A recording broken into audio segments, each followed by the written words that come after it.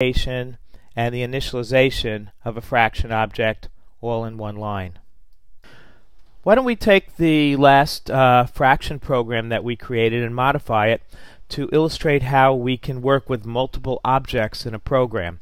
So we're going to go back to that program, and let's start by changing this first line. This time we're going to allocate a fraction called frac1, and we're going to allocate it and initialize it at the same time using the technique that was just described. We'll get rid of these three lines here from our program. Now what we're going to do is we're going to allocate a second fraction object in our program, and we do that the same way we allocated the first fraction object. We ask the fraction class to give us a new fraction, we initialize it, and this time we assign the result back to frac2.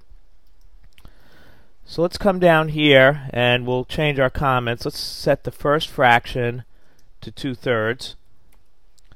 So in this case we'll send the set numerator message to frac1, tell it to set the numerator to 2.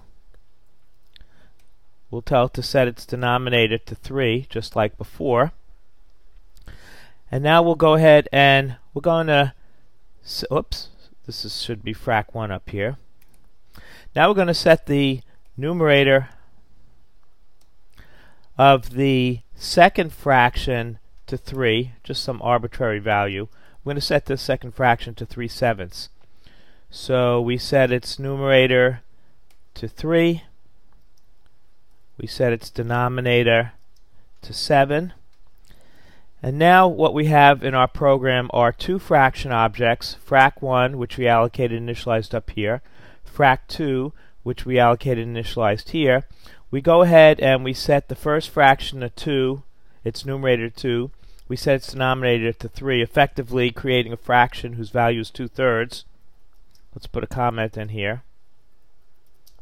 And we go ahead and we set the second fraction to 3/7 by invoking the set numerator and set denominator methods with the values 3 and 7 respectively. And we'll come down here and we'll display the fractions one at a time. We'll write that the value of the first fraction is, and we'll follow it by a call of the print method to frac1. We'll then write another NSLog message,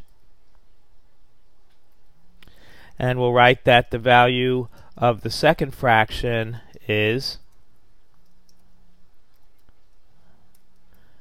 and we'll follow that by invoking the print method on frac2. This time we need to release frac1, and we also need to release frac2. Those are the two fraction objects that we allocated in our program, and then we're done with the program's execution. So let's go ahead and build and run this program here. Oh, we got an error. I made a typo in this program here. It says implicit declaration of function NSLog with a small l. So let's fix that and do another build and go. This time the program ran, and you can see the output here.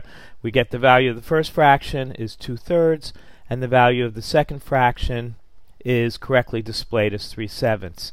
So one of the things that is worthwhile noticing in this program example, even though it's very simple, is that we get to use the same method on different objects.